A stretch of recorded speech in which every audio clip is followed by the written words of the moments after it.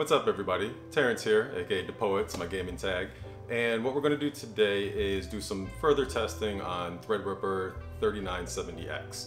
My system here, basically it's in the Phanteks Enthoo Luxe 2 case, which they renamed to the 719. I had a lot of questions in my comments about this case, so I'll do a little deeper dive into that. But basically it's water cooled, being cooled by a lot of parts from EKWB. And I'm going to be upgrading, hopefully upgrading, the water block here by a new block from a company called Optimus. So I'm gonna compare the two in a future video to see what gives me pretty much the best temperatures overall. So what I'm going to do with this testing is just run a couple of benchmarks with Precision Boost on and off because I had a lot of questions on temperatures, wattage usage, on that type of stuff. So I'm going to run Cinebench R15 twice, Cinebench R20 twice, and maybe a Blender Classroom or something like that twice.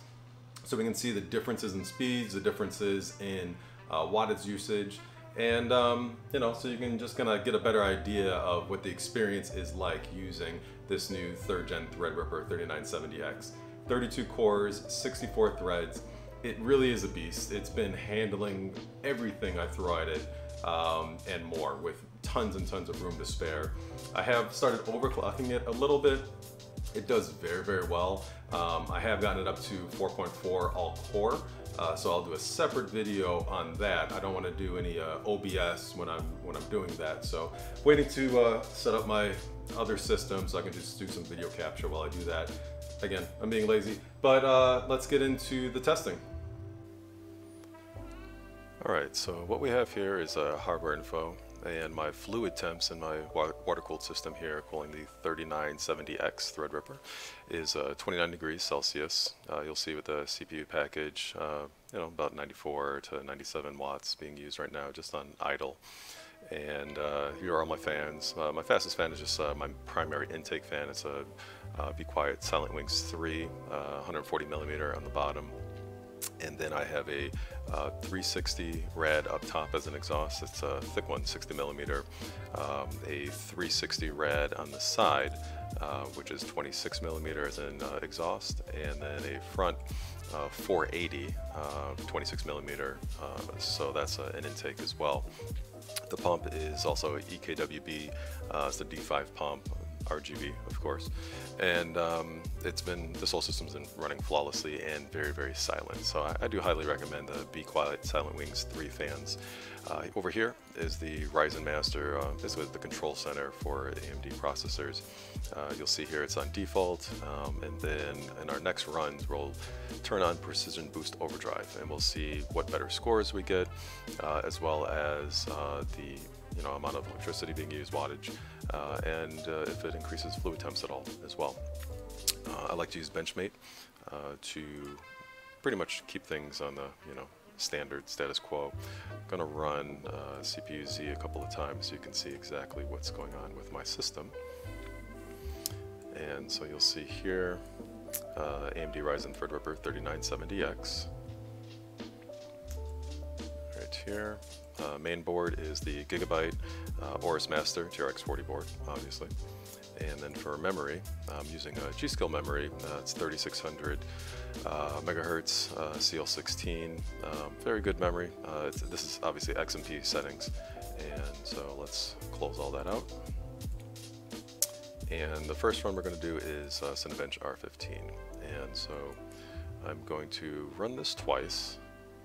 And let's minimize that a bit so you can see what's going on.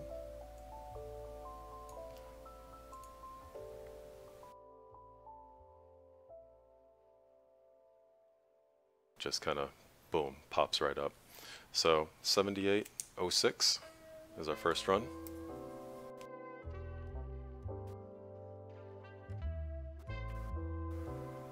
And 7755, second run. Alright, so we'll close that out. And now we'll run Cinebench R20. Now I am using OBS on this system. I don't have my second PC set up, as I said before, for streaming, but results are not going to be too far off anyway. So hit that run button. And this just never gets old to see how quickly this runs.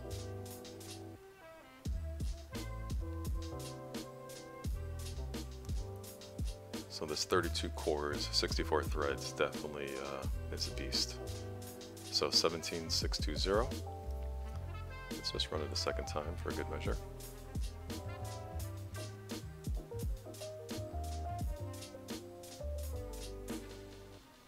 And I just love how all those cores are being used at 100%. You'll see that water or fluid temps should jump up to 30 degrees. Not a huge jump, obviously. And that CPU package power did go as high as 404. So the score, 17597. And so we'll close out of this. And next we're going to run the Blender benchmark instead of like Classroom or the BMW separately. Let's just go ahead and run this, and I'll kind of fast forward in the video so that you don't have to sit through the entire thing.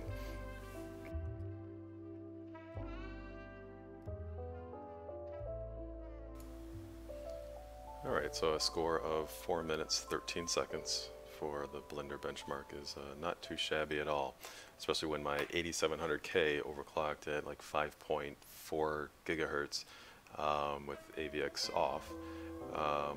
Would do it in like 19 minutes, so that's a huge increase.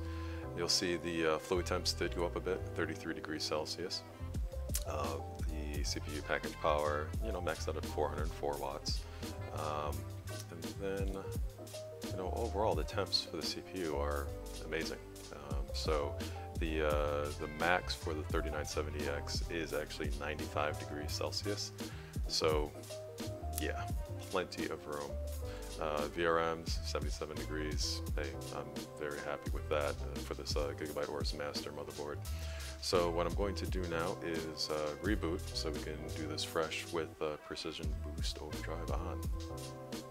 Alright, so the system is rebooting here, and we had really impressive scores with just stock settings. Cinebench R15, 7,806 points was the high. R20 was 17,620 points was the high.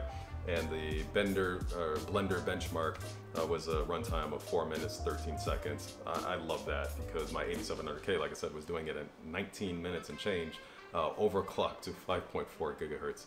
So this run now, we're going to get it going on Precision Boost Overdrive and see what differences it makes, see if the wattages actually do go up.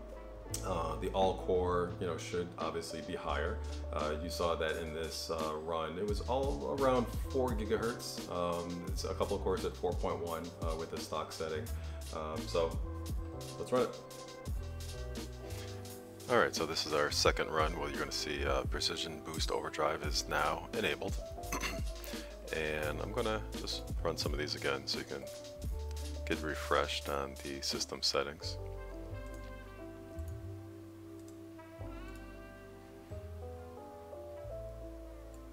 So you see here, obviously, Threadripper 3970X.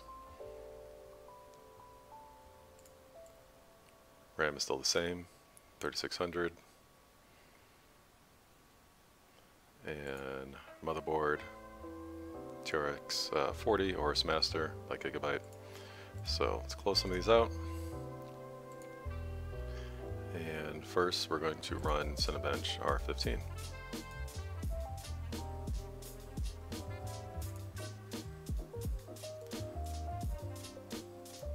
So this is with Precision Boost Overdrive on.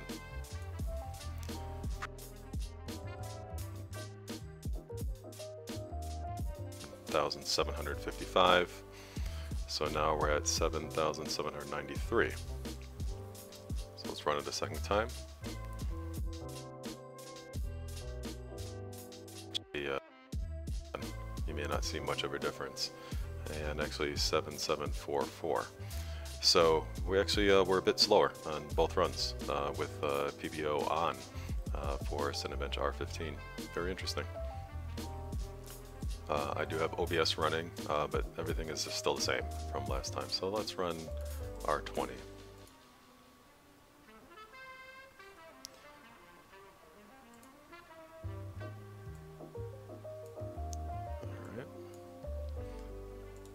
runs. So for R20, we had our high as 17,620. And our second run was 17,597.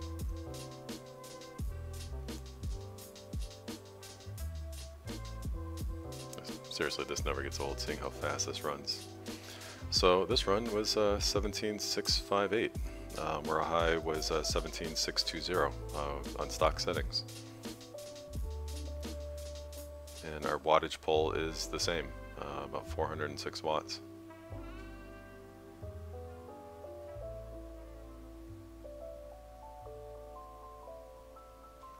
Now you'll see that on all core over here, this is a bit higher. These are about 4.1 being utilized and 17,496. So there really wasn't much of a difference with these, with PBO on or off. So now we're going to run the Blender benchmark and see if there's anything different with this.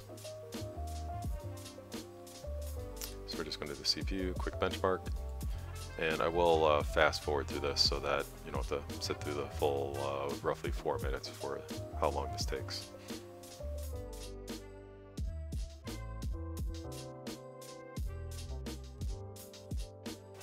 Alright, so there we have it. Very interesting results in terms of stock versus PBO. There really wasn't much of a difference. I'd say it's within, statistical variance, as Steve from Gamers Nexus would say, within error. The, both runs of Blender benchmark being exactly 4 minutes 13 seconds was surprising to me. Now, the thing is, we're using this Ryzen Master software. Whenever I'm overclocking, I definitely always try to use the BIOS. So my next video, I'll probably do some overclocking, obviously in the BIOS instead of using Ryzen Master. You can activate and deactivate PBO within the BIOS as well. So we're going to see if that makes a big difference as well. A lot of times BIOS settings trump any type of software settings that you initiate, and sometimes there's conflicts as well. I'm wondering if that's a conflict I'm having, where whatever I have set to the BIOS, and I'm not going to give any spoilers, you have to like and subscribe to find that out. But with Ryzen Master, hey, we're getting very similar scores. So stock for R15 was 7806, and with PBO was 7793. And statistically, those are basically the same. And in terms of any production work you're doing, you're not going to see any difference whatsoever.